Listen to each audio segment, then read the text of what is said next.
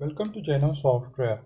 In this video, we are going to see the few features which are basically asked by the end user or the business owner. So what we are going to do is we are going to refer the questions asked by the business account, and then we are going to walk through the answers and try to resolve their queries. So these are the typical questions asked by many customers. So what we have done in Jainam Software, we have added FAQ section, that is the frequently asked questions, where you can get answers for the FAQs.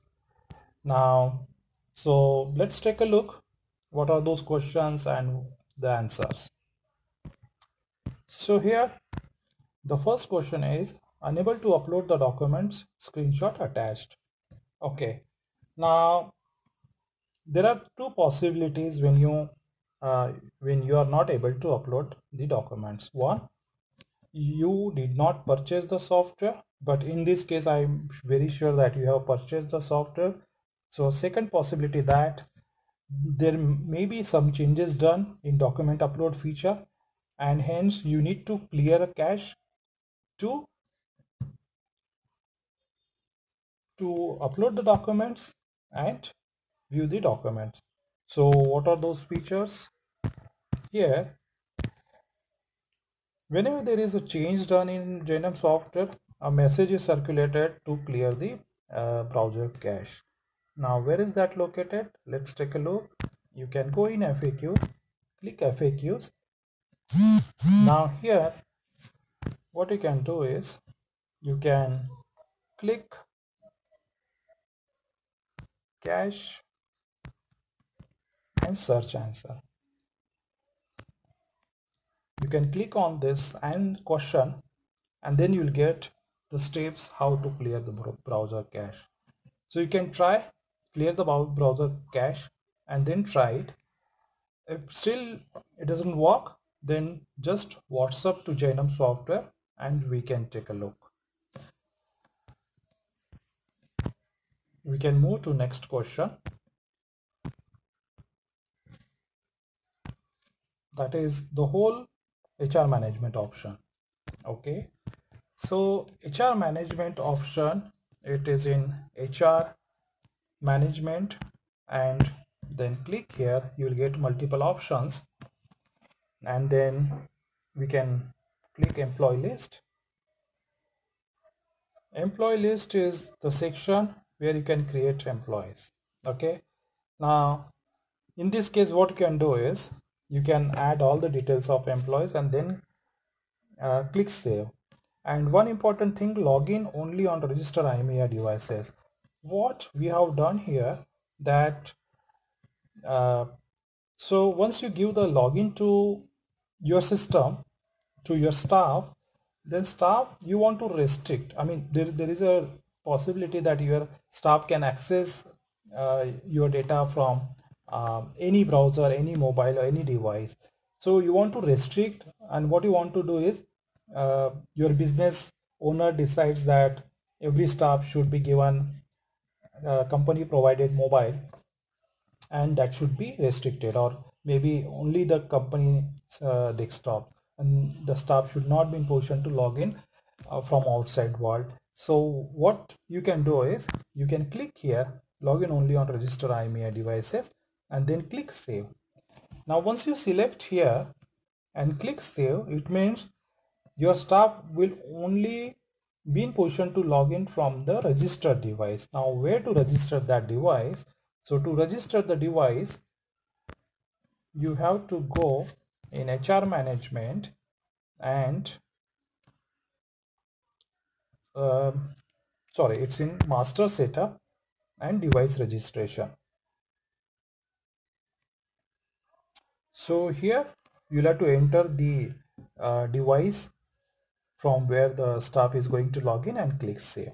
Okay, so then your staff will be in position to log in only from that device, not from any other device. The next, HR management. Employee list, we understood that employees we create. Now employee creation is very important, so that using employees you can give access to your employees and they can log in from their devices and use this system. Now next important thing is, by default zero access is given. Okay, now if you want to give any access, then you'll have to go HR management access control list. Now here you can select the staff, and from here you can select the access. Now there are more than 150 permission layers given here. For example, create customer, edit customer, delete customer, create loan, delete loan, create account, delete account. There's so many features here. So what you can do, you can select staff, select a permission and add to user access. So what will happen when your staff will access using their login, then they will be in position to view only the permissions provided by you. Okay, next we are going to see salary pay, salary statement, attendance record, apply leaves, leave summary. These are the features which are not yet included, so just consult Jainam software so that we'll explain how to activate these features. Okay, but these are mostly related to the staff when they are going to log in, attending the capturing the attendance, and everything is done through mobile. No need to have your a different HR software or HR payroll software, because everything is captured through mobile. Your attendance is captured from there, your staff can apply for leave, and then the leave is accordingly adjusted in your salary, pay and other stuff. Okay, now audit log is very important. Audit log is something you want to know, like who has accessed when. So you can just check here, take a look, and then you can see how many times a staff logged in and other details. So this is very useful if you want to cross verify, like who has logged in when, so for in that case. Okay, so this is all about HR management. The features, as I mentioned, salary, pay to leave summary, that maybe I'll capture in some other video. Okay, now third question, unable to understand create group in customer option. Okay, now group management, let's take a look. Where is the group management? Here it is, group management. Okay, if I click group management, then create group, create member, add member to group, set member account, plan, auction and price bid, auction list, group summary. These are all features related to a group finance, or kind of like a cheat fund business, where auction will happen, and then it can be used in typical like kind of like a BC business. So but related to NBFCs or related to the microfinance, create group is that is what very important. Okay, now once you click create group, you'll have to enter the group name and whom do you want to assign that group. Now why group creation is required? Because let's say if you are dealing with microfinance, we are kind of like daily collection, weekly collection. Okay, and there is a need that you want to visit to customer location for collection. Okay, so in that case what will happen, you have to create customer and here select group. Okay, so that specific customer will be linked to that group. Let's say you have 1,000 customers and you have 10 staff members.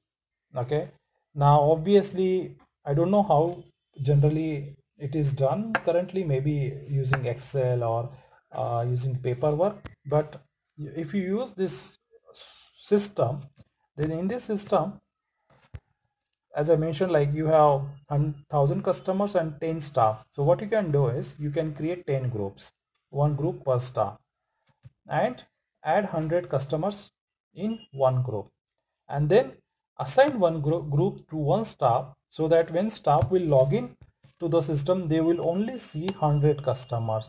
when they visit to the customer location, they can see their assigned group, and they can basically do the collection, and then entire system will work accordingly.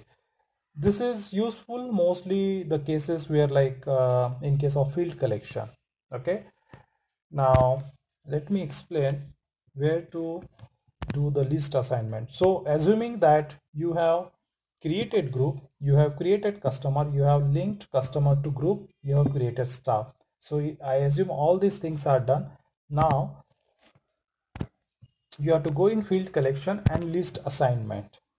Okay, in list assignment what you can do is you can select a group. Okay, let's say I select north customer and then select staff and then assign. So what will happen when the specific staff will log in, they will see north customers. Okay, now let's say in north customer there are 100 in north customer group there are 100 customers. Okay, but the due is today's due is only for let's say 75 customers. So when staff will log in, they will only see 75 customers. They will not see like all 100 customers, because it is going to show only the due report. Now for staff to see that report, you have to go in field collection and then give you'll have to go in HR management access control list, and you'll have to give loan collection list access to that specific staff. Okay, now what is skipped here? Now skipped is something, let's say your staff is visiting the customer is not available to their place. So what will happen? The staff will mark that customer as a skipped. There is an option in your loan collection list. There is option that receive or skip. So if customer is available and whatever amount they are going to give, just enter amount and click receive. If customer is not available, then just keep that, and that record will move from loan collection list to loan skip list. Okay, now what you can do is, let's say you are as I mentioned 10 staffs and visiting to 1000 customers, 100 per staff, and almost out of that, let's say 100 customers not available to their location. So what we'll do, all those 100 customers will come in loan skip list. Now what you can do in list assignment, select the what you can do is you no need to provide this list assignment directly. What you can do is give access to specific staff about loan skip list, and then they will directly go and access that. If you want to give a specific, let me see here. Okay, you can select a customer group here and select the staff and skip, so they will only see that those skip list. So generally what happens, you can select all the groups, select one specific staff and give assigned that list to the staff, assign the skip list to the staff. Okay, so that's all about field collection. We have also one dedicated demo to video to explain the field collection, so you can take a look there. Next question, don't understand loan skip list. Okay, that is what I have just explained about loan skip list. Now how will I get collection report? Means to say that the masters of collection report option. Okay, now if you are logged in as staff, then you will have to ask your owner or business account owner to provide you access to collection report. Okay, now where is that collection report? You can go here and then collection report. Okay, collection report. Now there are like 5 reports here, but if you are not able to see this, then you'll have to ask your concerned person to give you access from HR management and access control list. Okay, once you get the access, just re-log in, then you'll see those reports. Now daily collection is the report where the collection done by all your staff members. You can see that. In fact, if customer visiting to your office or paying through digital payment, you can see all that collection here. Collection by staff specific, it is like distributed by staff. Now what will happen in this report, whenever amount is collected on at field, then it will go in unverified. You'll have to, once that is handed over to you, then you can mark it as verified.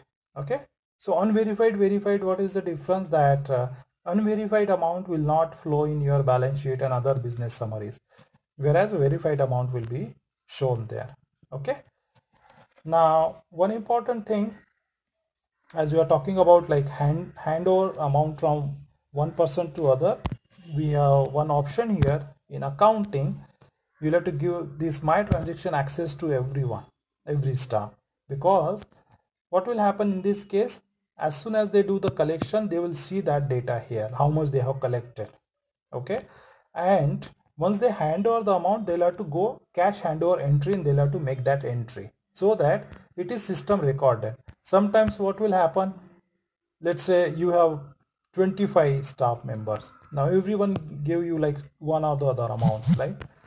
Then in that case, you'll have to either make entry in paper and do the calculation. The better way is just ask them to make that entry in their system so that you will see those entries, and then you just accept it. Okay, so what will happen, as soon as you get the cash, you accept it. So no need to maintain any paper, and at the same time your business owner will also see the same information from their mobile. Okay, sorry. So we are talking about the collection reports. Now daily collection, collection by staff, collection by month, collection by day, collection details. Now these are all related to the collection. You can just go and explore different options here. Okay, I just focused on verify and verify because that's how the amount will flow in the system. Okay, and okay, let's take a look. Next question. Device registration form is for the users of the software, customers, employee. Device registration, as I explained, device registration, it is in master setup and device registration. This is only for your staff so that they can access from the registered mobiles or laptops or computers. Okay, now how to get IMEI code? You can just search FAQ. Let me see if FAQ has that.